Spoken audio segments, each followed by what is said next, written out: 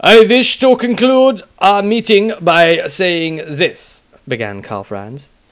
You have performed well in your duties for me, but I would have you personally see to it that Maestro is gone on that river barge tonight. Tobias bowed emphatically. Of course, Your Excellency, was his response. The only way I can be sure of it is for you to depart with him, the Emperor added. The colour drained out of the halfling's face. You are to travel with him now, on his journey of, self-discovery. Seeing as you so excellently dealt with our own internal problem together. It was clear that Tobias was not taking the news of this very well at all. The Emperor added, It has already been arranged. Your college masters and I agree that it would be for the best. Also, you will be serving a second purpose for them. Magnamus, Maestro's master, had come to the docks to see them off. They were about to board the barge as the kindly but somewhat unstable Master Wizard clapped his hands around his student's shoulders. Perhaps this will be good for you, eh, Maestro? Perhaps, came Maestro's sullen reply. His master continued, You always had such great potential. Do you remember how you were top of the class amongst the apprentices? You picked up the first level spells quicker than anyone I had ever seen. Quicker even than I, when I was first starting. Maestro nodded sadly. Magnamus continued, After that, though, something went awry for you. It is clear that this is the only way for you to advance now. And remember, if you do not, Sinch is waiting to steal away the ignorant. You do not want to spend an eternity covered in bird droppings, do you? Maestro had seen all the bird droppings he could stand in one lifetime, often being forced to clean the great telescopic lenses of his college of them for failing tests and exams. Magnamus continued, Or worse still, you could become a chaos spawn! Maestro rolled his eyes at Magnamus's 100,000th chaos spawn routine, or so he felt. Suddenly the old man's face took on a serious expression. Maestro, a chaos army, the like of which has not been seen in hundreds of years, has entered the Empire. The reports you will have heard about the invasion are far more terrible than we have even told the public. The Emperor himself rides at the column head of his army, leaving today to join the fight. I have been called upon to aid his forces. Archaon, the Ever-Chosen, comes to wreak great vengeance upon the people he used to call his own. He too used to be a human, like you or I. It is another terrible example of the power that chaos holds over all souls of people. Always remember that. Even with the best of intentions, one might still find a path to chaos. Maestro looked sombre at this. I should have been there to stand by your side, shouldn't I? He asked. Perhaps, answered Magnamus. But you are not trained enough to come to the front lines. You would not be allowed in any case. Maestro looked to the ground shamefully. Magnamus continued, Don't worry. We will do everything we can. But we are fighting to preserve a future, Maestro. If we succeed in this final battle, you and your generation need to stand ready to take the flaming baton.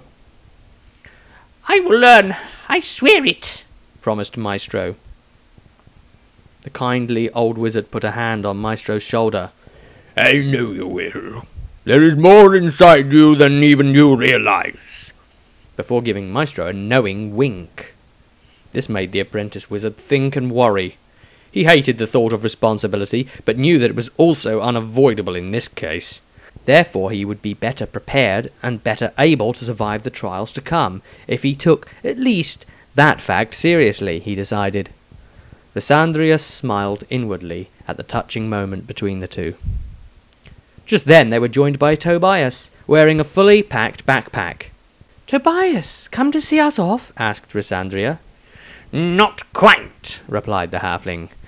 With a heavy sigh, he continued, "I have been instructed by the Emperor himself to attend to your training." Magnanimous added, "I was wondering what they would do about that. Ah, yes, that makes sense now." Tobias continued, "Normally your master, Magnanimous," before bowing respectfully to the master wizard, who returned his bow with a slow and purposeful nod, "would accompany you on your training to attain the journeyman level. However, there is your unusual little, problem as well, isn't there? Yes." "Well," started Maestro, "I saw a doctor about that, and it turned out I was just sleeping on the wrong sort of mattress, and—" "No, Maestro," came the halfling's incensed reply. "Your magical problem, the issue of your empathic channeling. Were the great Magnanimous," again the halfling and master wizard repeated their bowing routine, "to accompany you, sooner or later it would affect your own spell casting. You would be drawing power from his lore, not your own." Tobias couldn't even believe he was saying this. It truly sounded strange that a student could suffer these effects so strongly. He continued, though, "It would not be a demonstration of your powers to certify past or not, would it? It would be a foreign influence. I am trained in the magical studies of heavens, Maestro, and I have no magical channeling whatsoever. I will be your assessor, making notes, and ultimately it will be my recommendation that decides whether you are ready or not for the next level of wizardry." The last point he made quite smugly. Maestro hated the fact that he would be accompanied by the halfling. This was terrible. He didn't like someone looking over his shoulder, or trying to, on tiptoes at the very least, watching his every move, waiting for him to do something wrong. His stomach filled with dread on a whole new level at the thought of this journey. Tobias continued, "After a further consultation with my fellow masters at the college, it has been decided that the rules governing the future and fate must be obeyed. Therefore, I am strictly forbidden to make suggestions that could affect the decisions you make. Your fate, and ultimately your success or failure, must be wholly of your own doing. You may ask of me what you will. My knowledge is yours.